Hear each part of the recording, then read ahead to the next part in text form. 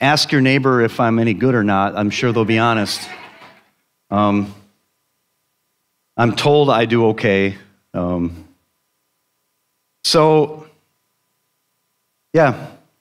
title of today's sermon is called The God of Miracles. And this is a topic that, for me, has become quite near and dear within the last few weeks. On April 10th, just a couple weeks ago, bear with me, I got a phone call from the rehab facility that my father was in, saying that his defibrillator started shocking him that morning, and after 6 shocks, he was no longer awake, or as far as they were concerned, alive. They started CPR and called an ambulance. After 10 minutes of CPR, as well as 2 more external shocks, he came back. Now, I'm a nurse practitioner. I am intimately aware of what CPR does. I'm intimately aware of what a defibrillator does. And I know the severity of situations such as my father's. So I got that phone call halfway to work. I was almost to the hospital. So after multiple phone calls to other family members that needed to know they needed to pack up and head south. My dad lives in Kentucky, so we had to get going. Arranging the 600 different things that my wife and I had to arrange in order to get our lives squared away enough so that we could go as well, we headed to Kentucky. And when we got there, my dad was in the ICU. He was awake, he was alert, he was sore.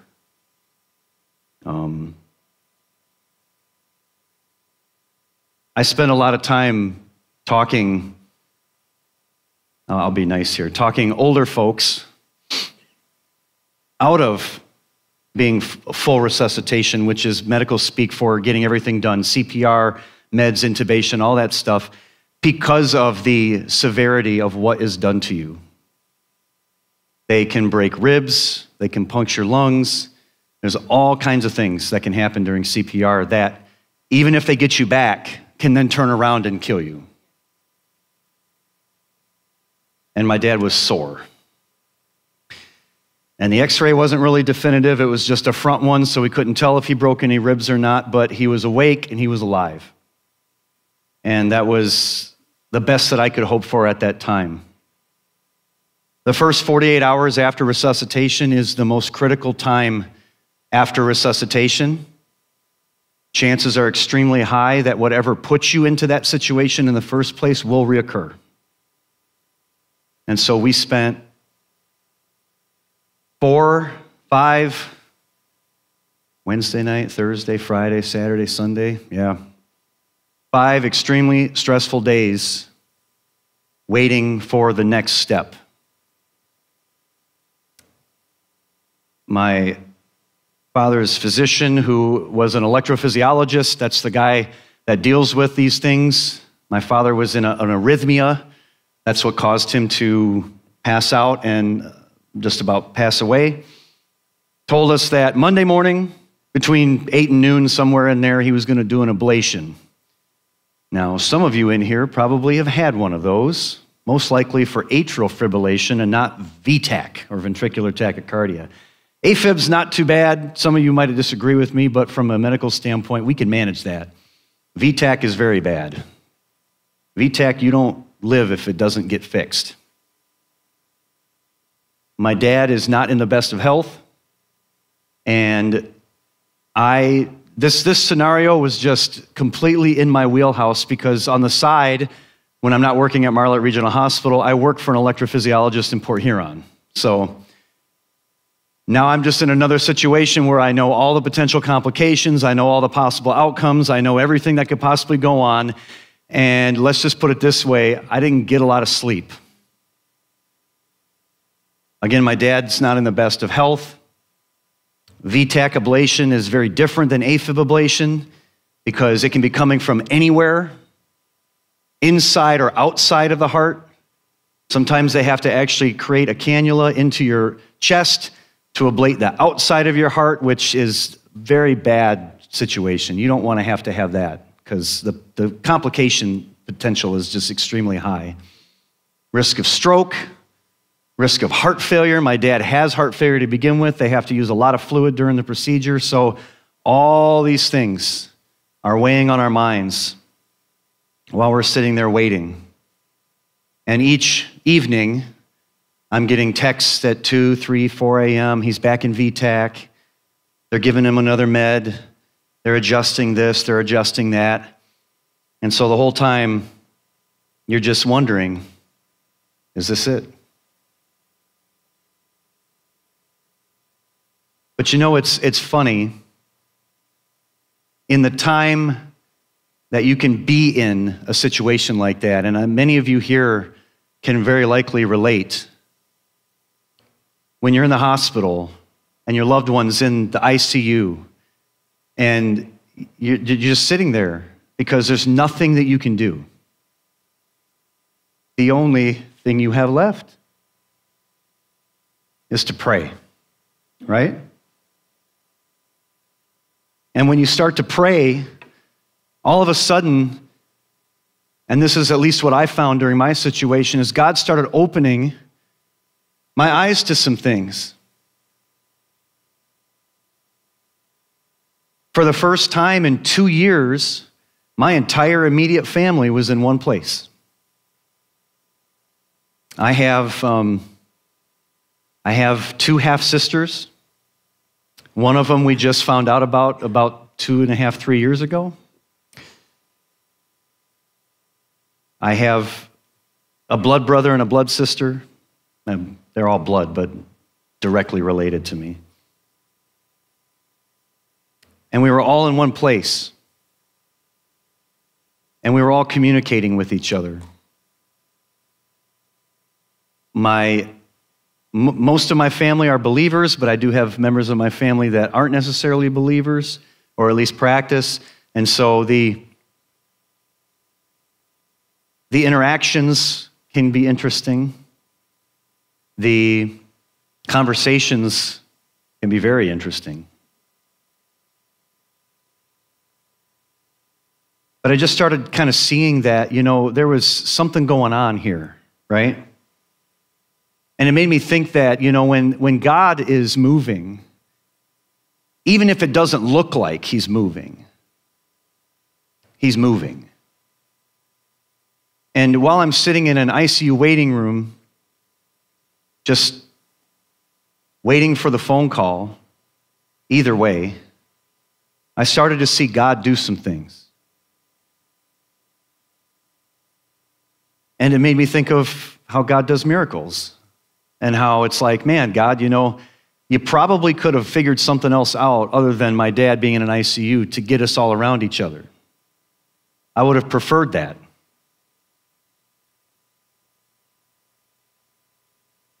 But it made me think about how God is very multifaceted, right? In many aspects, we look for miracles, right? This is a church that believes in miracles. We believe in the power of God. We believe that God can do anything. And many of you in here have been touched by that power. Many of you in here have seen God do amazing things. You've had healing. Some of you have had prodigals come home. Some of you have had financial blessings that were unexpected. You've seen some of the miracles that God can do. And it made me think that, even in the prayer for the miracle, God was starting to work some miracles, right? So I'm going to leave you all hanging, and we're going to come back to my dad's story in a minute. But when Brad reached out to me yesterday and was like, hey man, I need someone to do a sermon for me because we're going to the hospital and things are happening, I knew exactly what I was going to talk about. I was going to talk about miracles because it's just, I think, something that sometimes we can get really hyper-focused on in sometimes the right ways and sometimes the wrong ways, and sometimes I don't think we focus on it enough, right? And the first question that I thought to myself when I was thinking about this sermon today was, so if miracles are still real, where are they? You read all through the New Testament with Christ, even in the Old Testament there was miracles, right? Some crazy stuff. I mean, Elijah slapped a river and it spread apart so he could walk on dry land with his cloak, you know. Moses parted the Red Sea. Fire came down from heaven and devoured an altar and, you know, a whole bunch of priests. You know, there's this, you know, there's the Old Testament, the New Testament, there's, you know, Jesus' ministry, the disciples' ministry in Acts. After that, all the things that we see, it's like, man, you know, and then we have the mark. Go and do these things, heal the sick, raise the dead. We have Jesus saying, you'll do greater than these. So it's like, okay, God, well, if miracles are still real, where are they? Why don't we see more? Now, granted, I think we've seen our fair share here at Elmont Vineyard Church. God moves here. But why don't we see more? Why is it that we pray over people and pray over people and pray over people and pray over people and nothing happens? Why is it that sometimes people are born a certain way? And we ask God, like, why? Why are there microdeletions? Genetic abnormalities? Why are people born blind, deaf? Why do some people get sick and they're just sick? And we've laid hands and we've done the things and we've prayed the prayers and we've anointed them with oil and the elders have come around. We've done all the things that the Bible says that we're supposed to do, but yet we're still waiting. So yeah, I tackled that. And I think this is going to be a hard word, but I also think it's going to be a word that's going to bring hope. And so I hope you all can follow with me and come with me on this little journey here that I took. And let's get some answers. Let's find out together why. We're going to answer that question today, why? Why doesn't it always work? Right?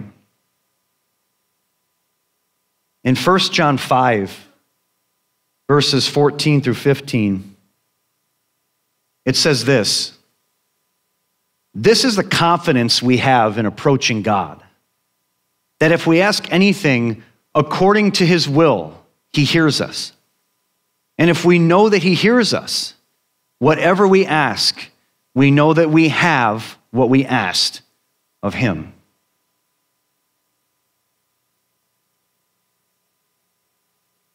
There's a very key part in this verse. I don't know if you noticed, it was underlined and italicized. According to his will. When we ask in his will, it's a guarantee. That's what that verse is saying. When you're doing the will of God and you're in his will, whatever you ask for, we're supposed to just, whatever you ask, know that it's going to be given to you. When we ask according to his will. Now, I'm very aware that this subject gets touchy with some people, okay? So bear with me. Because the teaching on miracles is as varied as the number of miracles Christ did in the Bible. There's beliefs all over the place. There are a group of people that don't believe the miracles are for now and that they ended at Acts 2. I'm not exactly sure how we explain everything else that's happened in the world since then, but cool. If that's where you're at, cool. Like that's fine. I'm hoping I change your mind today. Some believe that the power of miracles is at our beck and call, and that if we're not seeing them, it's because our faith isn't strong enough. And we need to work on our faith so that when we speak, it happens, right? And there are some people, God bless them, believe that the miracle doesn't happen because the person receiving it doesn't believe that it could happen. Now, as is usual, when it comes to the Bible, the truth is somewhere in the middle, right?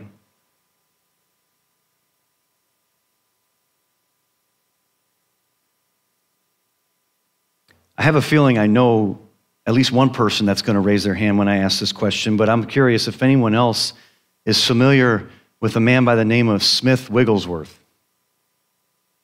I knew you were going to raise your hand, but so if you're not familiar with Smith Wigglesworth, I have studied Smith Wigglesworth for some time now because the stories that come out of this man are downright amazing. Smith was born in England. I'm pretty sure late 18, early 1900s, somewhere in there. Industrial England. Extremely poor. Very bad time to be a kid in England because you worked. And Smith's story starts in the factory at 8 years old, where he was working. Hard labor as an 8-year-old child, right? But there was a man in that factory who was older than Smith and who took Smith under his wing and taught him about God, because Smith didn't get God at home. And he showed him the Bible, and he told him what God could do, and he told him about the things that Christ could do. And as Smith grew up, he wasn't given the opportunity to have everything that he could have and do all the things that he could do. He was given the opportunity to just rely on God. And as Smith grew up, he started to see God do some things in his life. And he devoted himself to prayer, and when he learned how to read the Word, and he devoted himself to God. And one day, at a Bible gathering, Bible meeting, there's a bunch of people in there, and Smith's listening to some of the preachers talk about the miracles of God and the power of God and saving people. And Smith has been in this place now watching people get saved, right? And some people get healed and different things like that happen. And the preacher just calls out, because Smith is kind of on the team now, you know, they're like, yeah, he's a good guy. He knows the Word and he's prayerful and stuff. And he just goes, Smith, you're going to heal people. Here we go. And Smith's like, what? Okay, I only know what the Bible's told me about healing, so I guess I'm just going to pray, and we'll see what happens. And every single person in that room got healed that night. Every single one. And you know what happens when that kind of stuff happens and word gets out? People start showing up. And for the good majority of the rest of Smith Wigglesworth's life, he traveled the world doing healing ministry and doing miracles, the likes that we haven't seen since. And when I talk the likes we haven't seen since, I'm talking about praying for people with cancer and the cancer physically falling out of their body. Praying for people with malformed limbs and the limbs growing back normally. Praying for people who were on their deathbed or even dead and raising the dead. So I thought it very fitting that if we were going to talk about miracles, and how is it and why is it that we don't see as much as we should see or we think we should see, that we could just hear from the man himself. You can find his books everywhere. There's compilations of his life's work. He wrote newsletters. He's written some of his own autobiographies. Some of his children have written about him. And I couldn't spend an entire sermon up here talking about all the things that he got to see while he was alive. But this is what he says. You ready? You want power? Don't take the wrong way. Don't take it as power because you speak in tongues. And if God has given you revelations along certain lines, don't take that for the power. Or if you have even laid hands on the sick and they have been healed, don't take that for the power. The Spirit of the Lord is upon me. That alone is the power. Don't be deceived. there is a place to get where you know the Spirit is upon you. So you will be able to do the works which are wrought by this blessed Spirit of God in you. And the manifestation of his power shall be seen, and people will believe in the Lord. What will make men believe the divine promises of God? Beloved, let me say to you today, God wants you to be ministering spirits, and it means to be clothed with another power. And this divine power, you know when it's there, and you know when it goes forth. The baptism of Jesus must bring us to have a single eye to the glory of God. Everything else is wasted time and wasted energy. Beloved, we can reach it. It is a high mark, but we can get to it. You ask how? What wilt thou have me to do?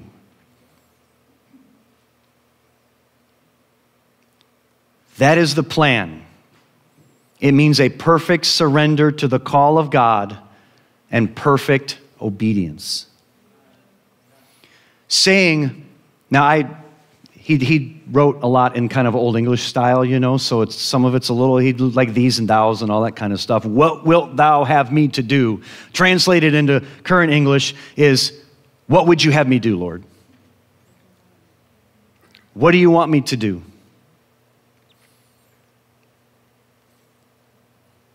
Or as Isaiah in the throne room of God said, here I am, Lord, send me.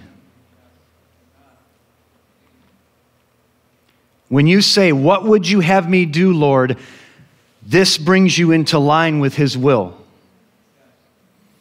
Now things can happen. Now the blind can see, right? In John 9, verses 1 through 3, it says, and he went along, as he went along, he saw a blind man from birth.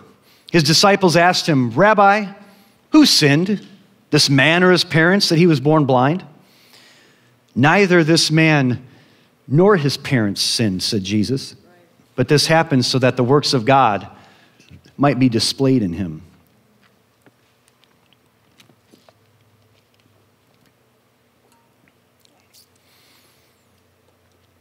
Jesus was prayed up and did the will of his Father.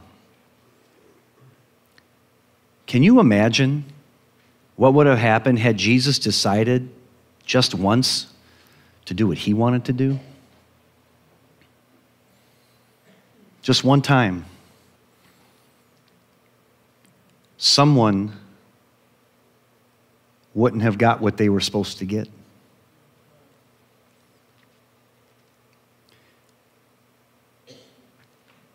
Going back to the many teachings on healing and miracles and all that stuff, many people use this verse. And I've heard this preached, and I believe very incorrectly, to say that God made this man blind. That God set it up so that that guy would be blind, so that at the appointed time when Jesus showed up, his glory could be seen. What a jerk. Seriously. If we preach and we teach, and out of this word, we get the fact that our God is a loving God who leaves the 99 and goes after the one, who will never leave you and never forsake you, who isn't going to bring affliction and illness and all these things on you, but brings you out of those things, then how can anyone say that that man was blind because God set it up so that Jesus could show up and heal him?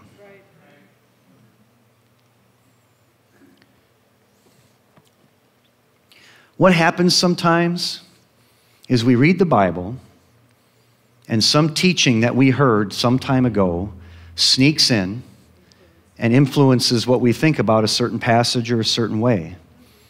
That's why when we read the Bible, we need to read it not alone, but with the Holy Spirit, so that the Holy Spirit can divide rightly the word of truth, right?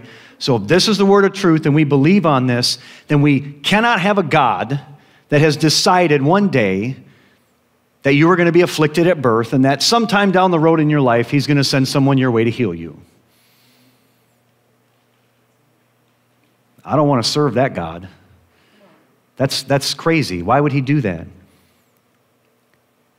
since the fall of man, since Adam and Eve in the garden. So here's why. Why was this man blind? Why did this all happen? Why did things happen in the world?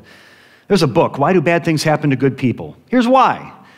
We live in a fallen world. At the time of Adam and Eve, when they decided to go and do what God told them not to do, sin came into the world. What does sin do? All the things that you've seen.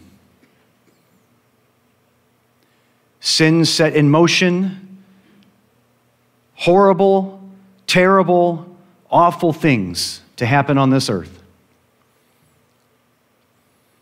We could get really deep into some of those horrible, awful things, but we're not going to go there. But why are our genetics kind of funny? There's a reason for that.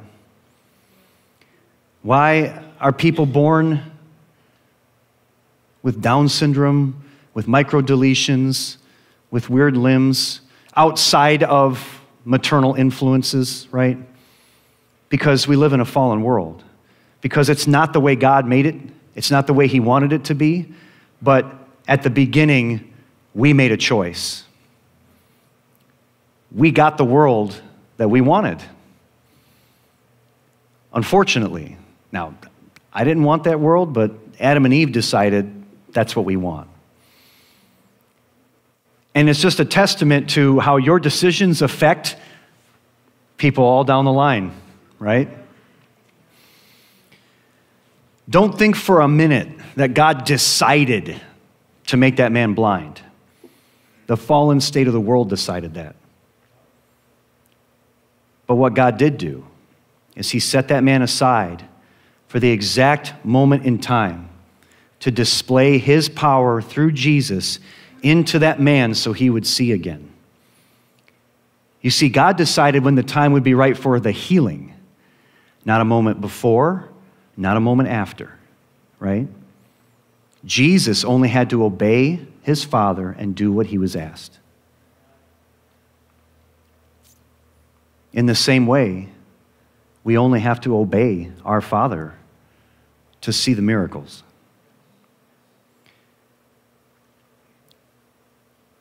Do you believe that God's timing is the best timing?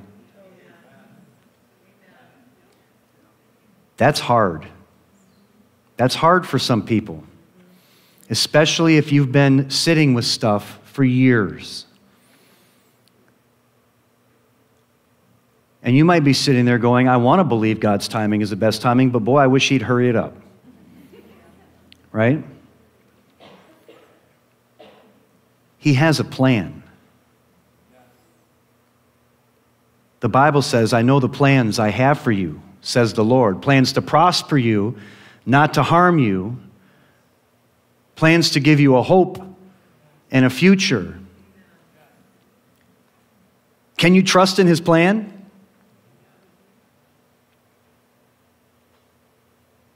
The next question is, where does your hope lie?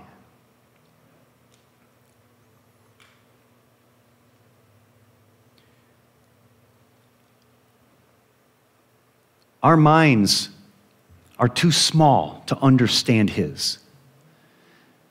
That's the first understanding you gotta get in your head. You are not going to understand the mind of God. So stop trying.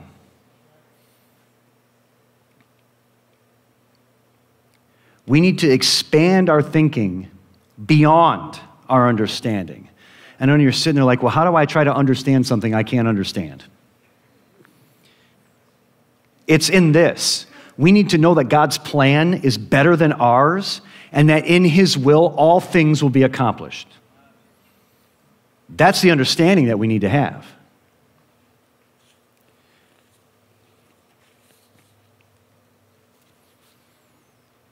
This idea of miracles, signs and wonders, and things happening. See, you don't have the ability to do any of it. You have none of it. You weren't born with the ability to heal anybody. You don't have the ability to prophesy on your own. The Holy Spirit and God are the only things that manifest these things in your life. So if you don't have the Holy Spirit, it's really hard to do miracles.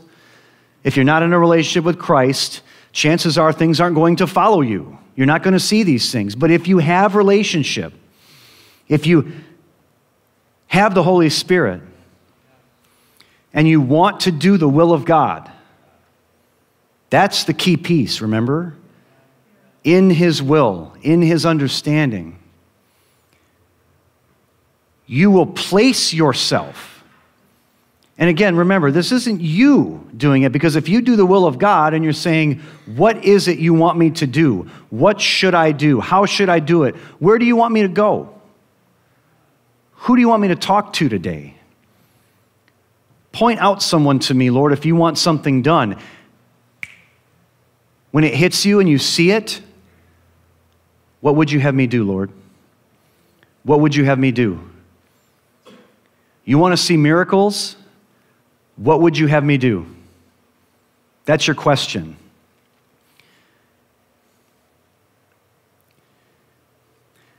This is a challenge to me and to all of us. It literally has to do with, how are you walking with God? How does your walk look? How does your life look? And this is the dichotomous crux of Christianity, right? Because what do? We fight, right? We fight ourselves all the time. I really want to do what God wants me to do, but I really want to do that thing instead. Yeah. Is that cool, God? He's going to go, yeah, of course. Do what you want to do.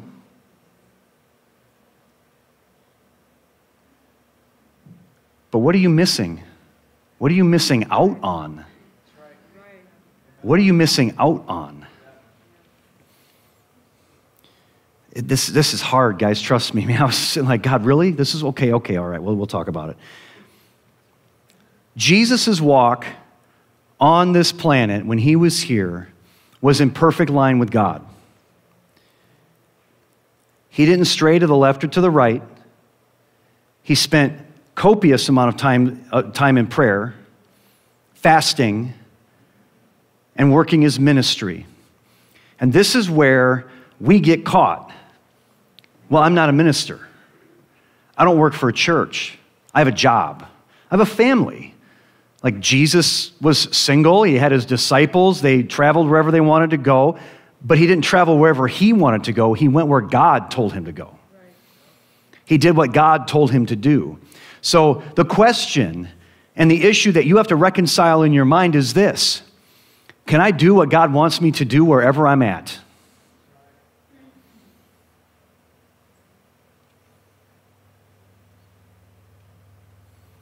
Can I hear the voice of the Lord in my job? Can I hear the voice of the Lord when I'm around my family? Can I hear the voice of the Lord when I'm in the grocery store? Can I hear the voice of the Lord when I'm driving down the road? Can I hear the voice of the Lord? Can I hear the... That's the question, right? What's the answer? Yes. Any of you ever been woken up in the middle of the night because God tapped you on the shoulder and said, hey, I got something to tell you? You can hear the voice of the Lord in your sleep.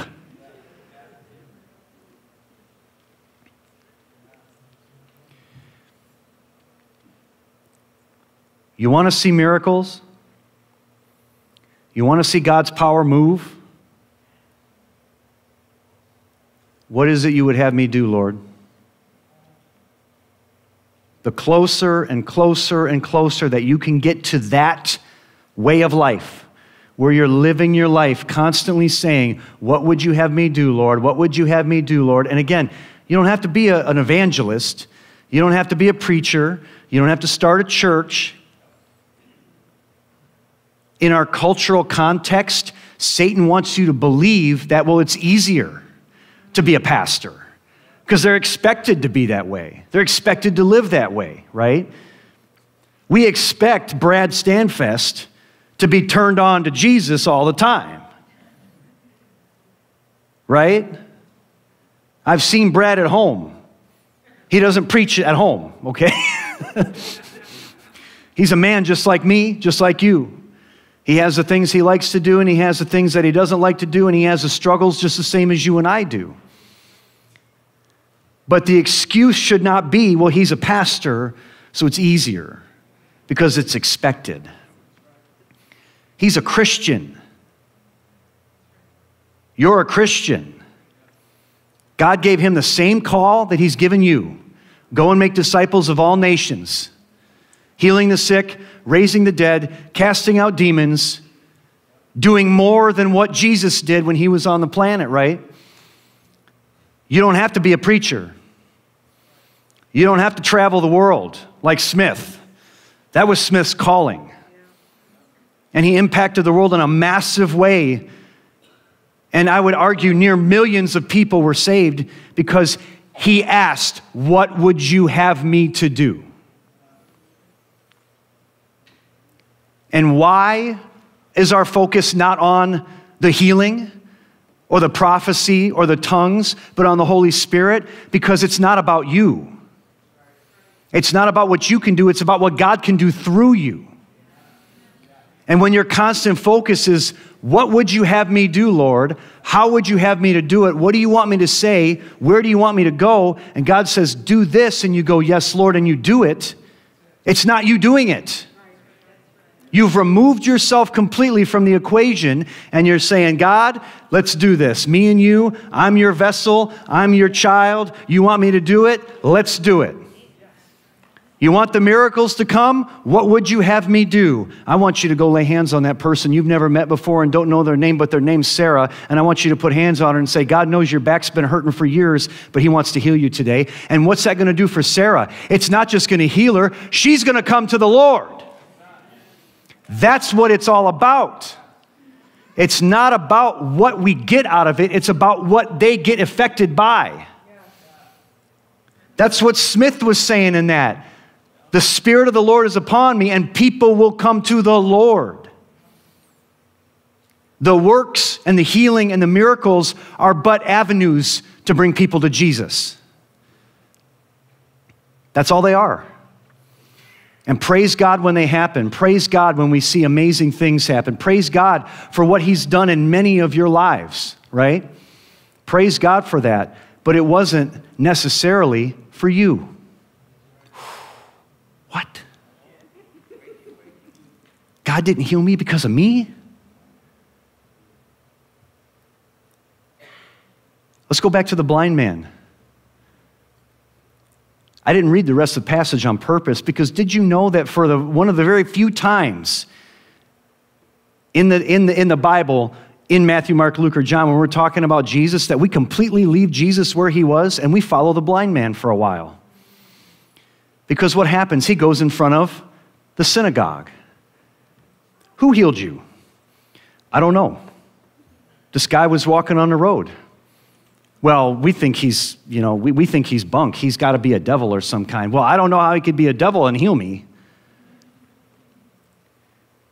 They send him away and bring him back again. Okay, so you can be cleared. So your conscience is clear in God. Tell us who healed you. I don't know, that guy on the road. Well, who do you think he is? He's got to be a prophet. Well, we don't think he's a prophet. We think he's got a devil in him. Well, y'all got to be dumb. That's practically what he says to the Pharisees. Like, y'all got to be dumb. This is, look, I'm right in front of you. They called his parents. Is he blind from birth? Yeah, he was blind from birth. He's never been able to see. They got all the evidence they possibly could and still couldn't see Jesus right in front of them.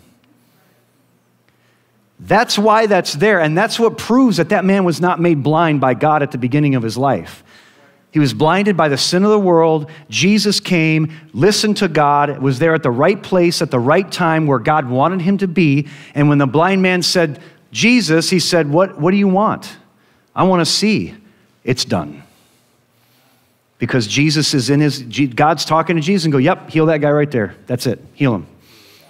Because I set him up so that he would be a testimony.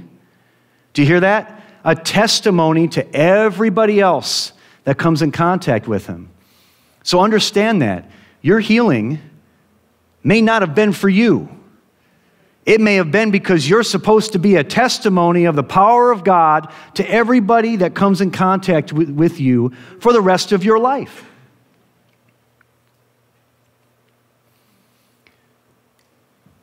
It's hard sometimes, especially if you've been in pain for a long time, tormented for a long time. You're like, man, what about me, God?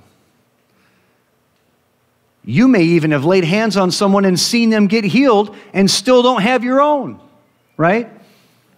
When we change our thinking, when we change the process in our minds and go, you know what, because this healing thing isn't about me. It's about what God can do through me and how he can affect people around me and how he can bring more people to him. That's the ultimate. That's the ultimate goal. Your healing is not the ultimate goal. Do you know that one day you will be healed?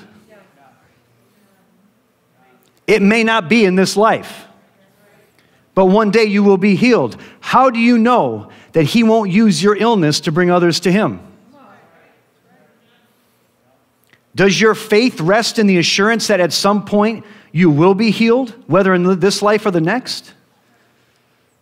Right? Do you believe that someday, whether now or then, and can you rest in that? Can you take that in and hold it and go, God, your will. What would you have me do? Do your words encompass this understanding that others would hear the hope and the faith in your voice and desire the same thing? How many testimonies could we bring up here right now from people who have been in affliction but yet praise the Lord and not let it be their definition?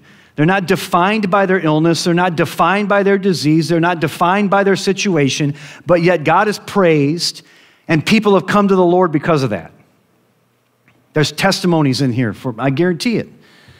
We've all heard of it. Whether it's nurses, doctors, family members, people on the street, people that, it doesn't matter. The goal is Christ. The goal is bringing more people to Christ. We want to go to heaven and take as many people with us as we can. What avenue that you use to do that is up to God. If he wants to heal you, and by your healing, hundreds of people are going to be saved, he's going to do it. If you're going to have an illness, not from God, but given by this world, and he chooses not to heal you because hundreds of people are going to come to Christ through your testimony, that's the way it's going to go. Is your mind and your heart focused on that as the goal? Or are we still worried about how we feel and what's going on in us? It's hard. It's hard. God can use anything to draw people to him.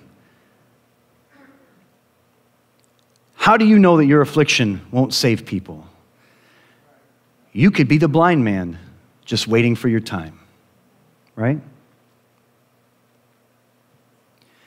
And to you who desire to do the miracles, to those of you who are sitting here like, okay, all right, I get it. I hear what he's saying. Are you asking, what would you have me to do? Are you poised to accept God's direction in order to see the works of the Lord manifest in your life and those around you? How is your relationship with Christ? Are you striving for that perfect gift that is eternal life in Christ Jesus?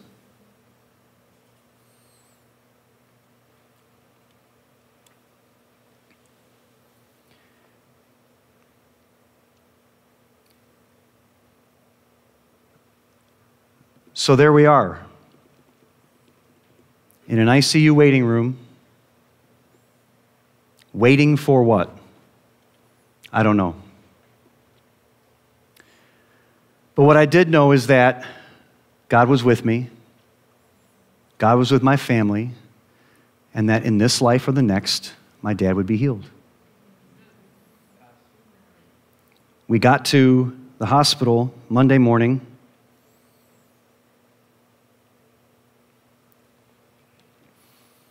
About 5 minutes before they were taking him down for his ablation.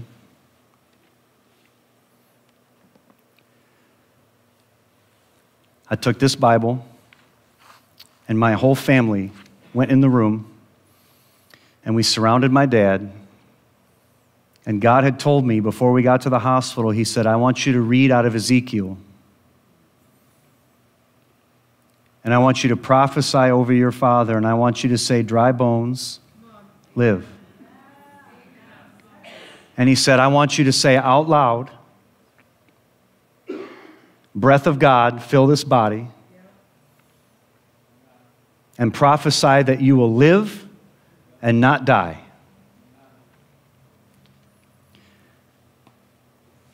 Not only did my father come through his ablation without any complications, he was physically doing better than he was prior to being hospitalized.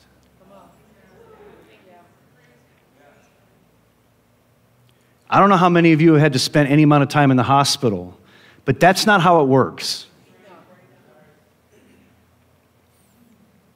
Especially when you're 81 years old and we're already in rehab.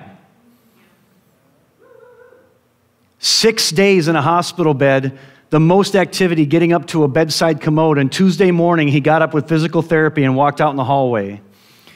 And they said to him, my gosh, you're doing so well, you might only need a week of therapy and that's it. You can go home. How does that work? That's it. By the power of a holy God who decided that it wasn't his time yet. That he had more to do.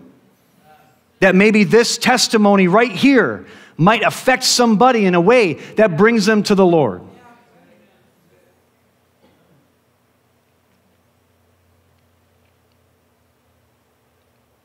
In the will of God, my father is doing well. And in the will of God, when it's his time, he will go. The only thing that we can do is line up with his will. Do what he tells us to do, and then stand back and let him work. And watch in awe as he works his way to bring people to him. May God be praised for his perfect will, and may we walk in his will always. I got a picture.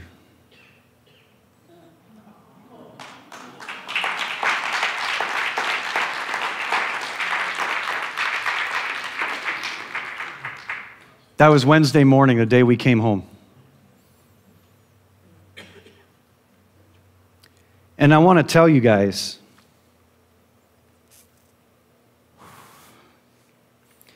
we felt your prayers. We appreciate you guys.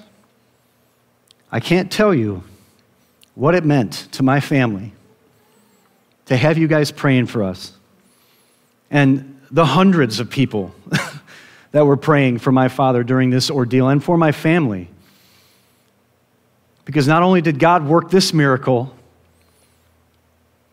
but God brought my family closer together. There are relationships there that were not there before this happened. Closeness and understanding. Things happened. My dad is remarried, and that can be kind of funny sometimes with things.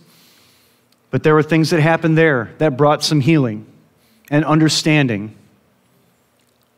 So understand that when you guys were praying for my dad, when you guys were praying for me, the whole lot more was going on. The Bible says the prayers of the righteous avail much, which means they are very effective. So you guys were doing a whole lot, and we thank you for that, and I appreciate you all. There's always more to come. If you're still here on this earth, God's not done with you yet. And it doesn't matter if you're 8 or 80. God, what is it you would have me do? Father God, we thank you so much. We thank you so much, Lord. And Lord, I pray that we would start asking you the question, what is it you would have me do? And then stand back and let you do your work, Lord. Lord, we thank you for life. We thank you for new life, and we thank you for old life.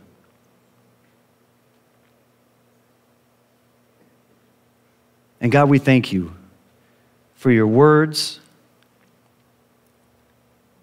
that in times of difficulty, in times of sorrow, in times of pain, Lord, can bring supernatural comfort, supernatural peace, and supernatural understanding to us, Lord, so that we can walk in your ways and walk in your will and be able to truly look up into the heavens and say, your will be done.